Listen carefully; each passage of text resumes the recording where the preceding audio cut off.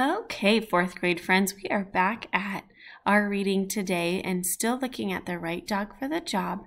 And again, practicing the main idea of the text.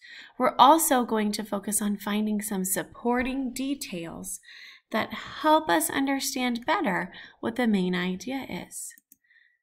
And so I always like to think about our main idea as a table. There are several parts that make up the main idea of a story. That tabletop is the most important part. It's what the base or the part that we use of our table the most is that top part. And that's where we would put the main idea. And remember, that main idea is what our topic and story is mostly about. Don't forget, we always put that in a complete sentence too. Now, we can't have that tabletop without the legs. It wouldn't be able to stand and it would be useless. So when we think about a story and our main idea, we need to have the details to support our main idea that holds it up and really gives us an understanding about why this certain area is the main idea. And so on these legs, I would write in details that came right from the text that help support what I think the main idea is. And so today we are going to practice and we're going to do a little bit of brainstorming about our story, The Right Dog for the Job. And so first we need to think about that main idea. And so I gave us a few examples about what I think the main idea of our story is. It's okay if you think it's something different, but remember, our main idea needs to have those details and those legs to support it.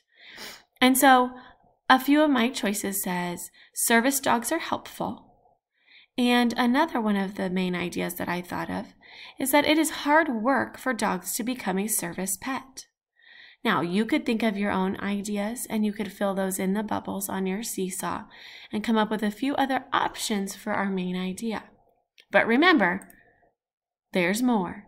We aren't done after we think about that tabletop. We need those legs to support it. Now, those legs and details come straight from our text and tell us more about the main idea. And so if I choose the main idea that service dogs are helpful, I need to find a spot in the story that gives a detail to that main idea.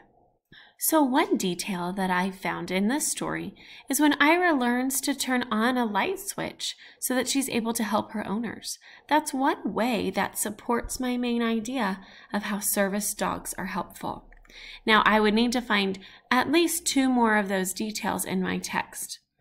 If I am not able to find 3 details to support my main idea, I need to stop and I need to think if I have chosen the correct main idea.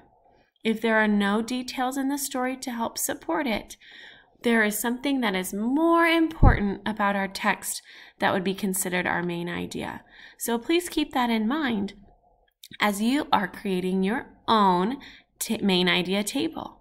So you will find this on your add a response form on Seesaw. And what you'll need to do is complete your main idea. Please remember to write those in complete sentences.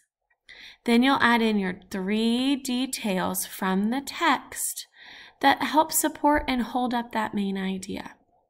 Good luck, and don't forget to submit when you finish.